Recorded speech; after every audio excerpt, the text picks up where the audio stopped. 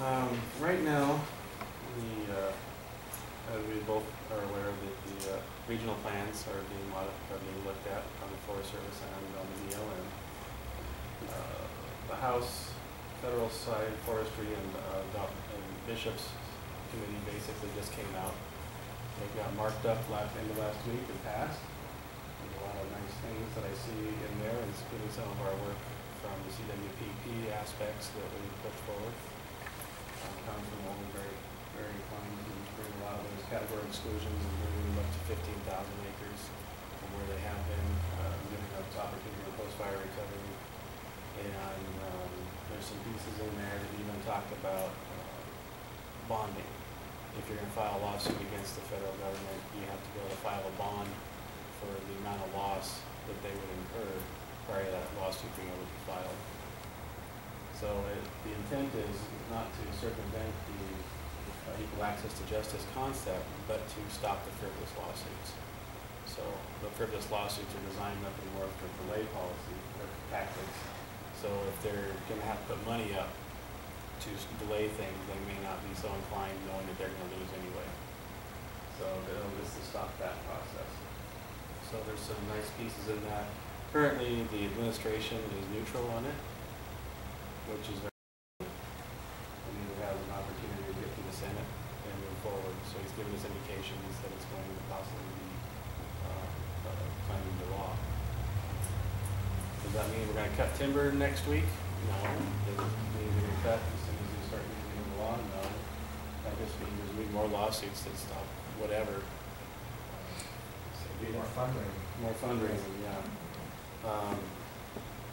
The DC decision, the DC District Court decision to meet the ONC Act minimum cut was overturned. I don't know if you guys heard about that. Yeah, that was overturned, so I just want to make sure everybody was aware of that. Claiming that AFRC didn't necessarily have, or industry didn't have any losses, so to speak, so I'm sure they'll be figuring out how to turn their thought process and turn it in the right direction. So maybe I'll take you some, I don't see that moving over like I did. Which is in some people's mind, you can go your way. I mean, it's kind of a big hit, especially on a financial basis for the county. CWPP draft will be coming out here shortly. That's our Community Wildfire Protection Plan. I don't know if this community understands how that works, but the CWPP is basically the county's plan. We write it. We're doing a risk analysis on the forest, the health, safety, and welfare, economic benefits, recreation is part of that, so is the health effects of the forest fires on our community. So that risk analysis, comprehensive risk analysis, never really been done. We went ahead and funded that to look at that. We kind of feel that the population should be considered as part of the environment. And so who drafted that? It's in the process of being drafted right now. Oh, the people we hired to do it have to go back. Yeah, it's consultant work and agency. Everybody's going to take a look at this done. Is that the work that was done through the Southern Oregon Forest Restoration Project? Yeah. So that'll be coming out here soon. We'll take a good look at it. And that'll eventually, that's the beginning of what the final plan will look like. Now, why is that significant, in my opinion, as a commissioner? Because the 2003 HIFRA, if everybody's familiar with the HIFRA, gives us a little bit of ability to bring in the social, economic, and health, safety, and welfare aspects of the community and start integrating into some of the federal management plans. In this particular case, the CWPP is developed because of contractual, the way it's set up in the state of Oregon. The state forestry adopts the plan because state forestry is the fire management for BLM. It automatically becomes a federal plan. So there's always a way to get your word in. You just have to figure out the right avenue. Sometimes we get on our bully pulpit and keep talking, we've got an avenue to get it done right in front of us. So that is one thing that's looking forward to seeing completed. It should be done by end of the year, but the draft will be supposed to be coming out by end of the month.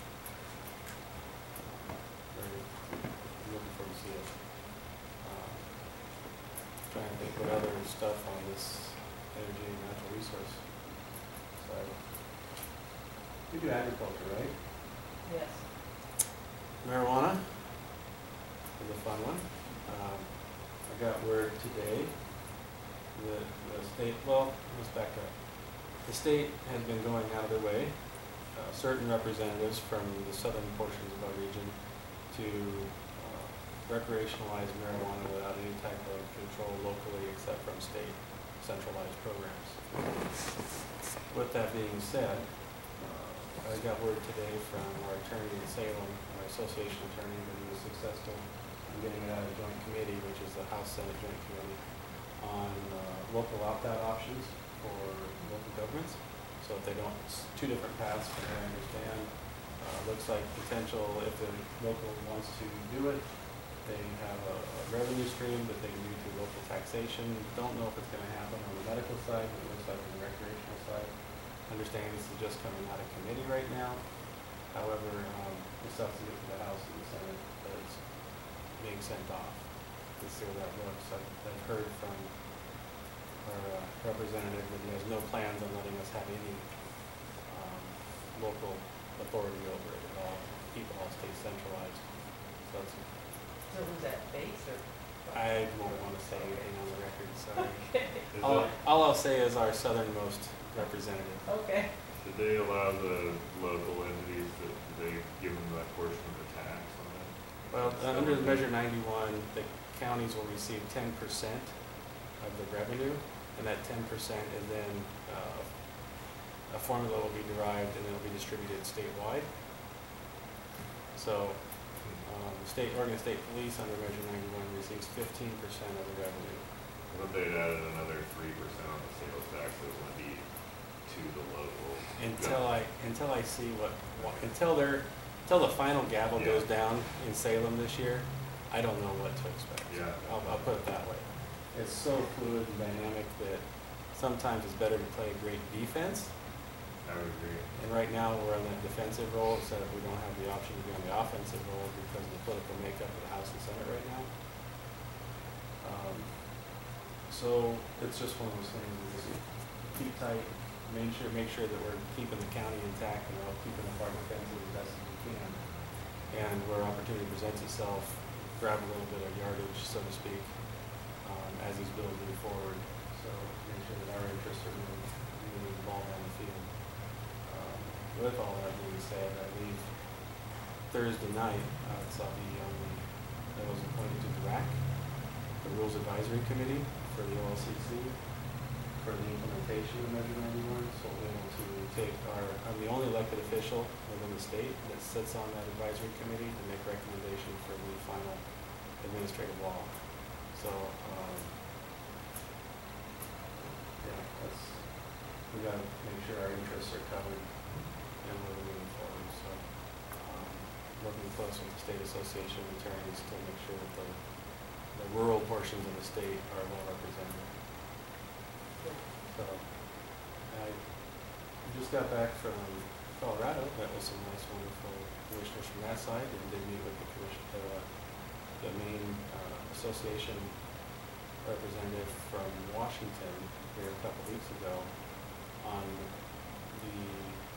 what's the best practices for the different states.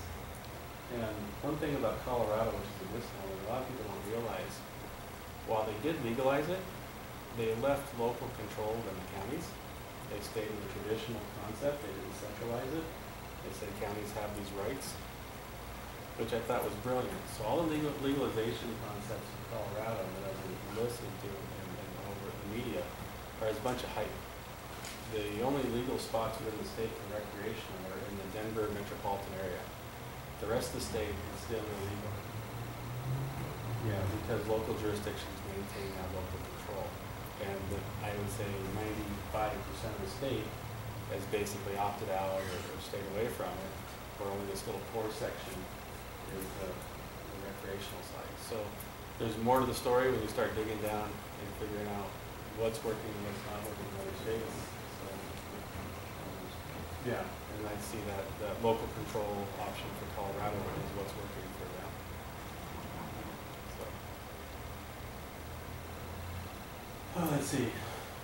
What else am I missing? I mean, there has to be something else out there. Let's see, so You guys might want to know about. agriculture, grazing, fish, wildlife, forest, land use, mining, management, water resources, You that's know, what we do. Fish and wildlife, I hit the river the other day and took 7, landed 2. Okay? But